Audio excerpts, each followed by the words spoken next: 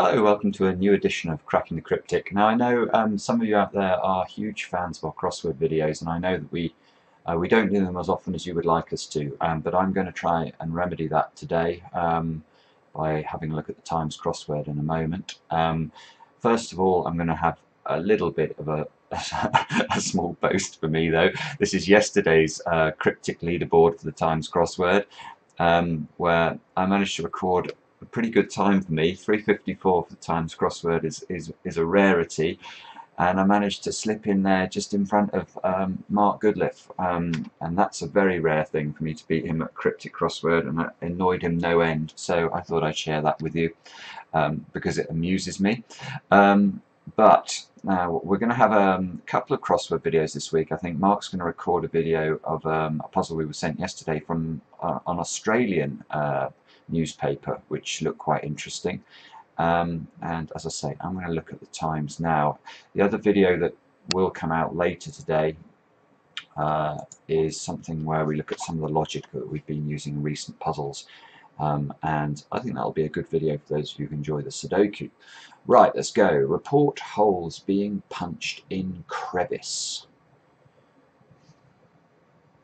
Okay, I've got no idea. Now, remember what we're doing with Times Cryptic Crossword, or any Cryptic Crossword clues, is we're always trying to split the clue into two parts. There will always be a definition part, that's normally at the beginning or the end of the clue, and the rest of it is wordplay.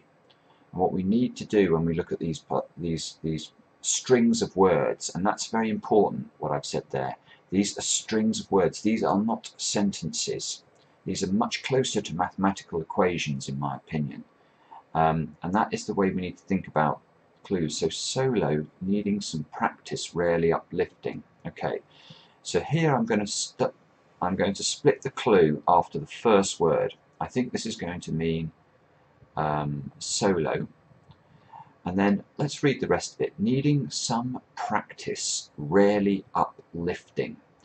Now the word some here crops up from time to time, and it's an indicator of, I think, the simplest type of cryptic crossword clue, where the answer actually appears consecutively within the string of letters in the clue. And because this is a down clue, the word uplifting is important. Now, if we were to reverse the letters that appear in the words practice rarely, we would get a string of letters that was Y-L-E-R-A-R-E-C-I-T-C-A-R-P. Now, some of those letters, as you can see, spell out R-E-C-I-T.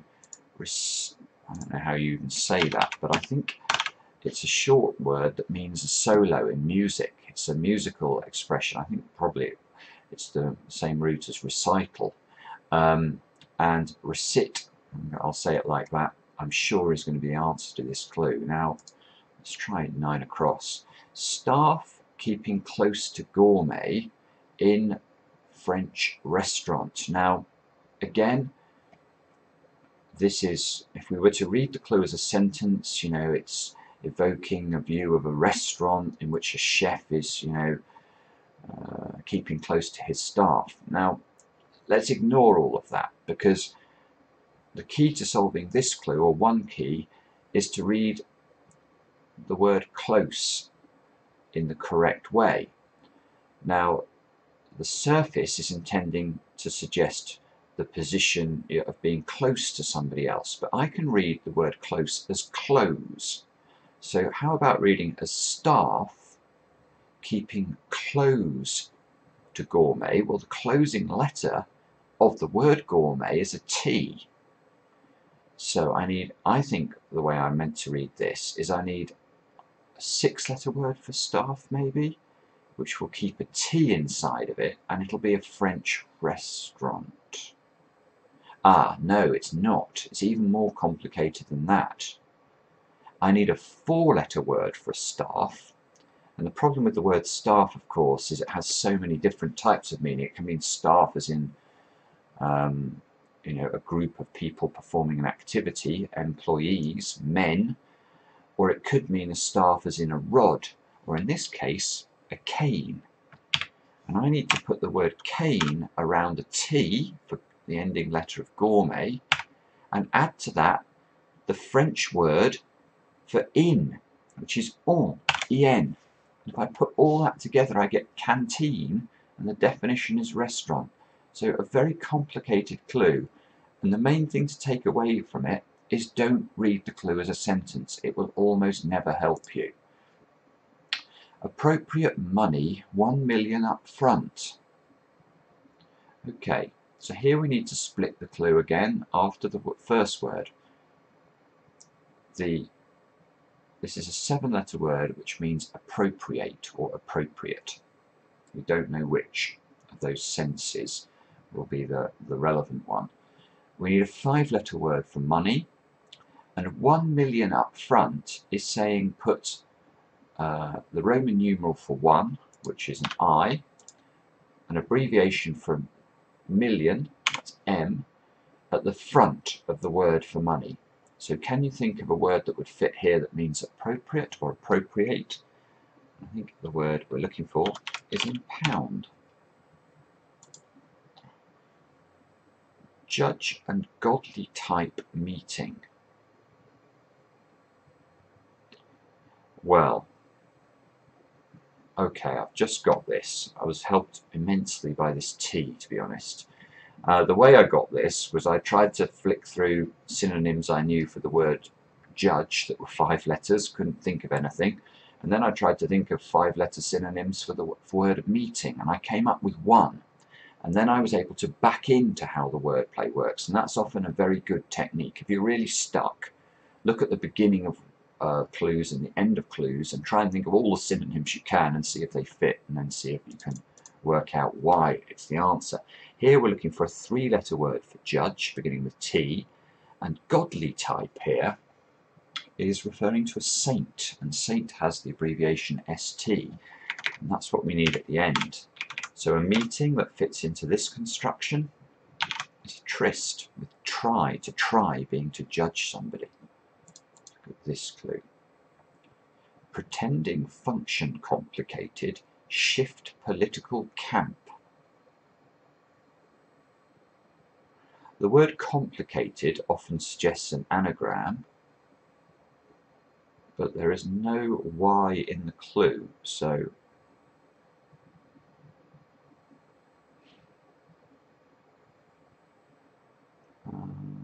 don't know that one.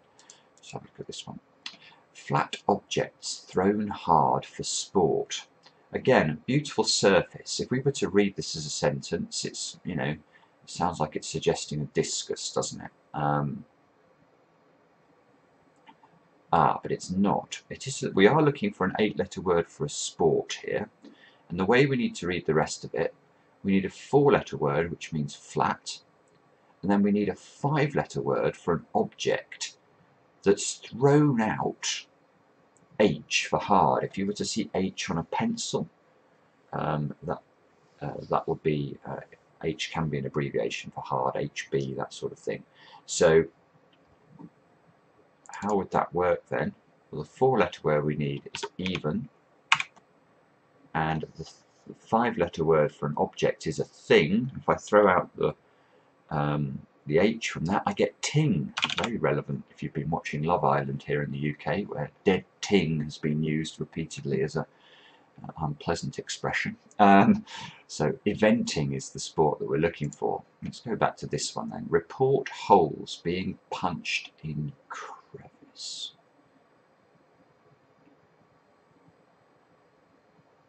No, still don't know that. Considerable fine. Well, this again is a simple type of clue, because if you see a clue like this, 2 words long, it's basically almost always a double definition. So what we're looking for is an 8-letter word which means considerable and it means fine. Problem with fine is it can mean fine as in, you know, a punishment, or it could be fine as in weather, or it could mean fine as in beautiful. Handsome is the answer, isn't it? So if something is a considerable sum, would be a handsome sum, and obviously handsome means fine as well. So quite dark. First of those books for women.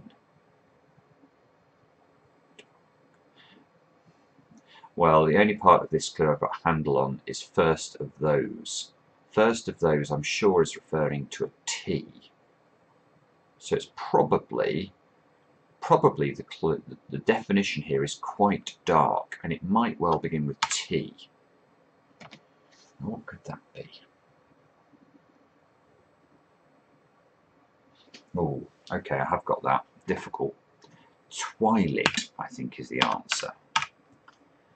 And how does the rest of this work? Well, the question mark here is indicating that the rest of the wordplay is a pun. So why on earth would W-I-L-I-T be books for women?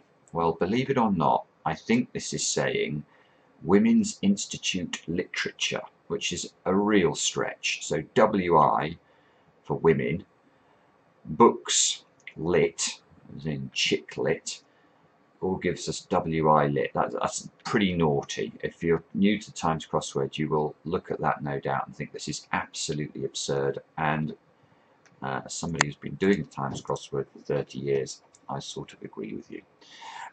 Let's have a look at one across again. Rifle shot now fits here. Yes, a report, as in the report a gun would make, would be a rifle shot. So we've guessed the answer. Now we have to work out why it's correct.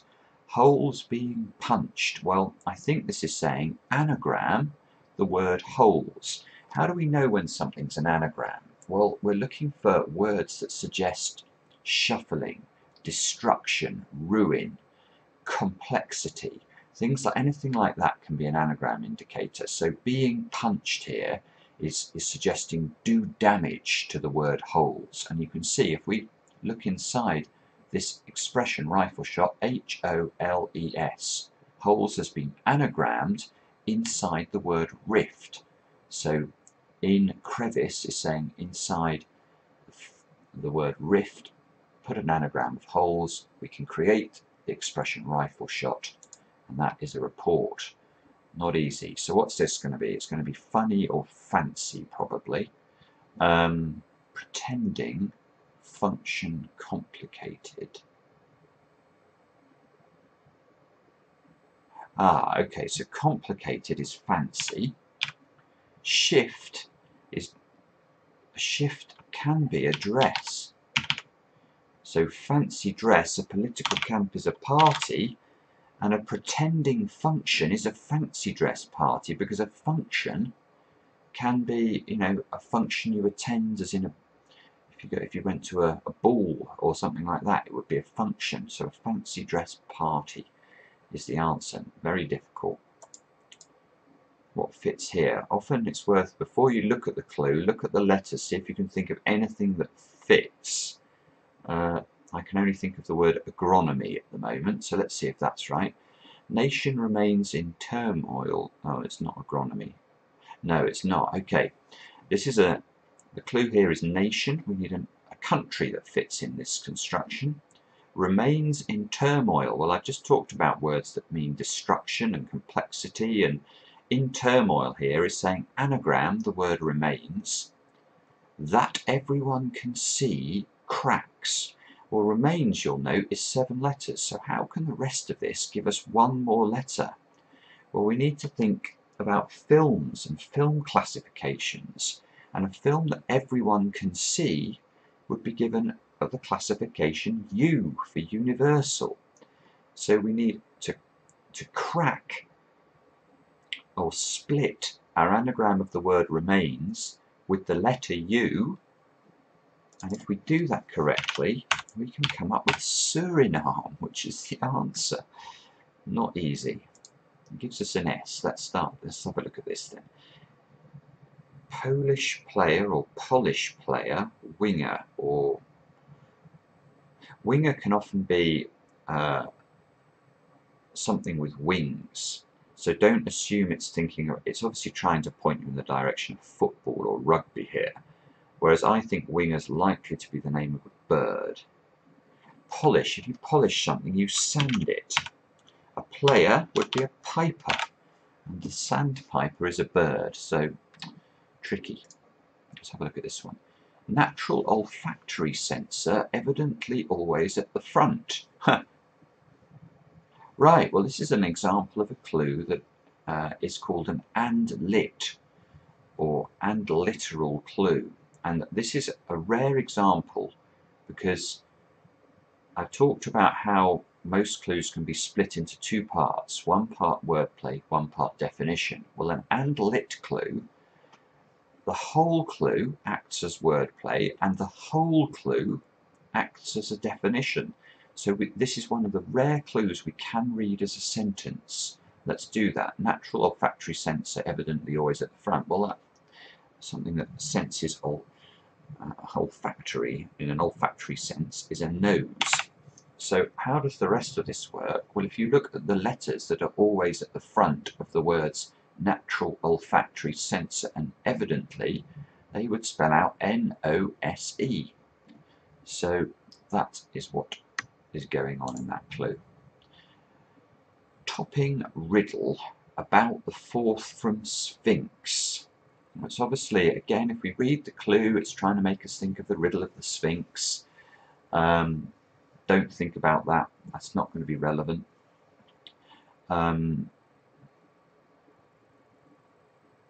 This is going to be a topping. So I wonder if it, in fact it is, it's a pizza topping. And if I tell you that, I'm sure you've all got the answer. So let's put in the pizza topping we think the answer is and work out why. Pepperoni. Riddle about the fourth from Sphinx. Well, the fourth from Sphinx is saying take the fourth letter from the word Sphinx. So that's this I at the end. Riddle. If you pepper something, you riddle it. You know, if you pepper someone with bullets, they would be riddled with bullets. So pepper, about, the word about has a synonym on. If something is on something, it is about it. So pepper, on, and I, put those together, pepperoni. That's the answer. Image daubed on spear.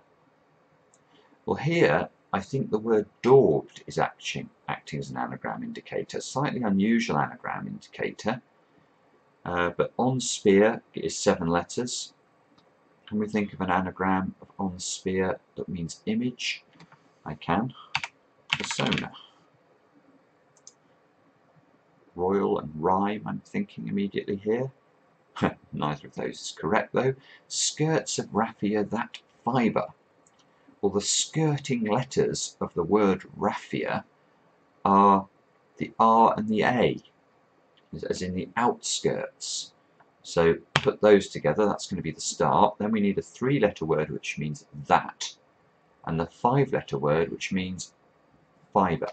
So what we're looking for here I think is rayon, with yon being, you know, if you said look at that old city, you might say look at yon old city or something like that.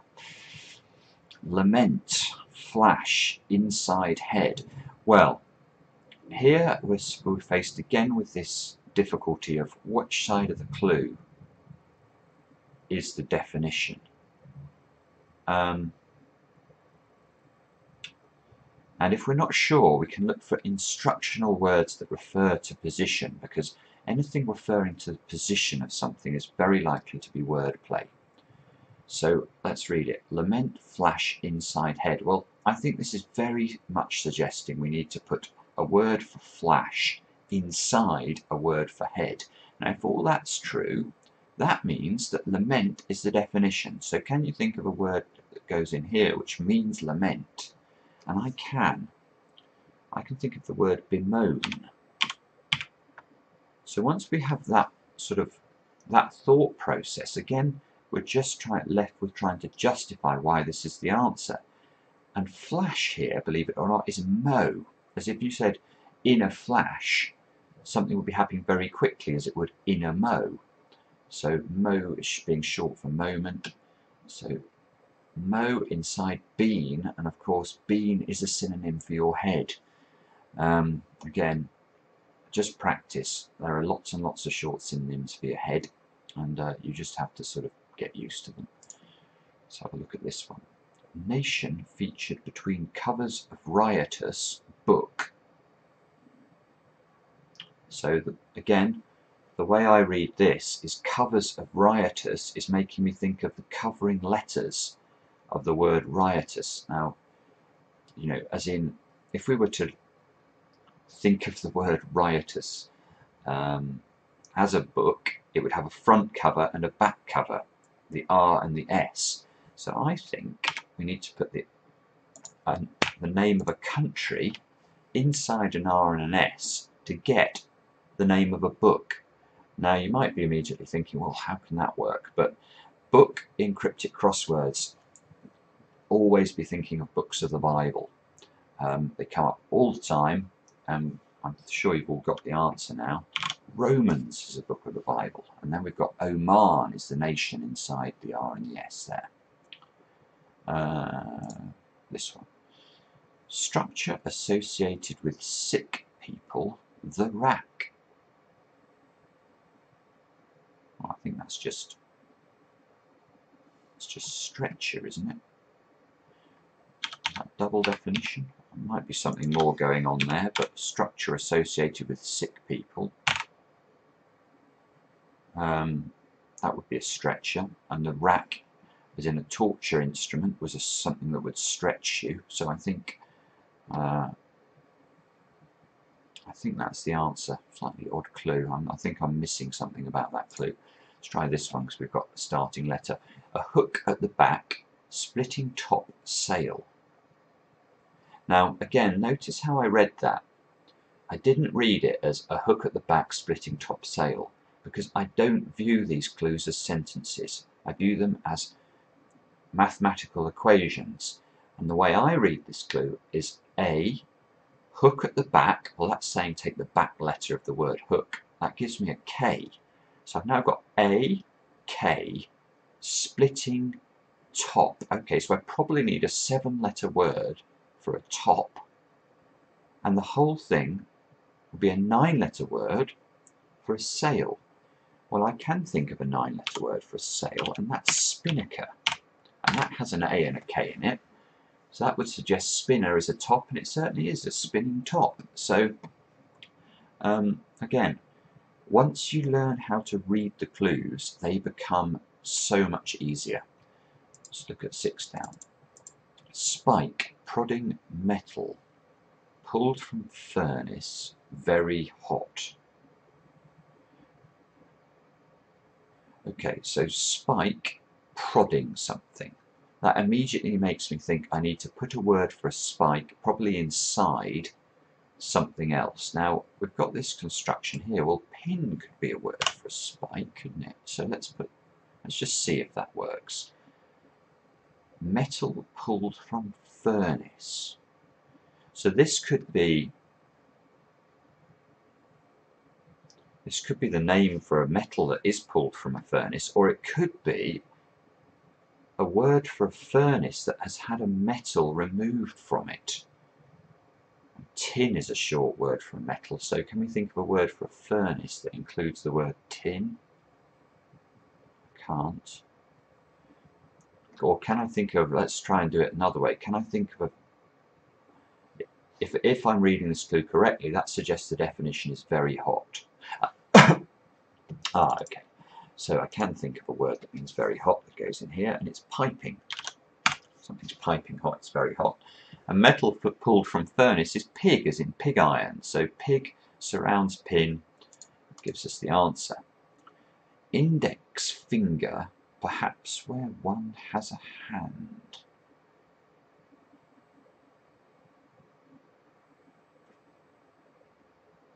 Okay, your index finger you'd often use to poke something. I think I'm actually helped by that last clue. That was making me think about spike prodding. It's like a poke, something that pokes. So an index finger is an example of something that pokes. So index finger perhaps is saying a poker. And where one has a hand, well, in the sense of having a card game, you would have a hand if you were playing poker. So that's the rest of this. So this looks like knuckle sandwich, doesn't it, without looking at the clue. So let's look at the clue. A lip smacking snack, question mark. Well, again, an unusual type of clue in that it doesn't really have a definition part and a wordplay part. This is simply a pun. This isn't even an and lit, because it doesn't really have wordplay. We just have to read this as a sentence and think about it very cryptically. So a lip-smacking snack. The surface reading is suggesting, you know, something, a very tasty thing to eat. But obviously, if we think about a knuckle sandwich, that is somebody punching somebody. So lip-smacking in the sense of hitting somebody. And obviously sandwich makes it sound like it's something to eat, but it's just not. So it's a very punny clue. Now we should be able to get this. Again, I'm going to have a look at it before redirects is what I think this is going to be. Right, let's have a look. Well, it's not that. Okay, bird basted, roaster cooked, after oven cleared out. Well, the word cooked here is very often used as an anagram indicator, but obviously we need 9 letters, and roaster is 7, and basted roaster is 13. So I'd need to remove 4 letters from basted roaster. I see, oven cleared out. Well, a type of oven is an oast, O-A-S-T there. So if I remove the word oast from the string of letters basted roaster, I would get 9 letters. If I anagram those letters, I can get the name of a bird. A robin redbreast in a cage sets all heaven in a rage. Those of you who enjoy William Blake or Red Dragon might know that reference, and that gives us the answer we need. 14 across. Goddess marrying that male and Egyptian god. Well, it's a good idea to get familiar with Egyptian gods. Osiris comes up from time to time. Ra is a very common one, because RA obviously is so useful in constructing other words. So this is the name of a goddess. It marries up a 2-letter word which means that male. That male would be he, plus Ra, for the Egyptian god. Hera gives us a Greek goddess. And we're just left with this bottom right corner now. Jargon, written about kitchen equipment in contract. Okay, well here, this is not an easy clue, but the way I solved it was I know a 4-letter word for jargon, and that word is cant, C-A-N-T. So if I know that, if I read jargon written about, that suggests I need to put the cant, and that looks very likely to be that, around a 4-letter word for kitchen equipment, and that's going to give me a word which means contract or contract. So see if you can think of something that might fit there. The answer, I think, is covenant. So if I put oven inside, I get covenant, and that, of course, is a contract. If you contract with someone, you covenant with them. Amendment, one being carried. Well, we've got another sort of legal reference immediately after covenant. If a rider to a legal agreement would be an amendment to it, and somebody carried would be a rider. So double definition there. Let's try that one. Turn a prize contradicting itself, so protesting every second. Well, that is a mouthful. A good tip. I'm going to give you a tip with this clue. When you see 2 words that you would very often see together, here obviously the 2 words are turn a prize. It never occurs to us when we're, or often it doesn't occur to us, to split them up. And the compilers of Cryptic Crosswords love to trick you like that. So when you see words that seem to belong together, force yourself not to read them together. Now actually, if we do that, we can solve the clue. The definition here is just Turner. And the clever thing about this clue as well is that a Turner prize obviously is making you think of Turner in a sort of, you know, as a proper noun. Whereas if we split it here, a turner can be anything that turns. Now all of a sudden this becomes very doable. Can we think of something that turns 5 letters long, beginning with R, ending in R? Well, I can. Rotor. So how does that work? Well, if we look at the second letter of every one of the words preceding or after the word turner, we get R, O, T, O, R. And that's how that clue works. So not too difficult once we read it properly. Religious student. He is apprehended by whippersnapper.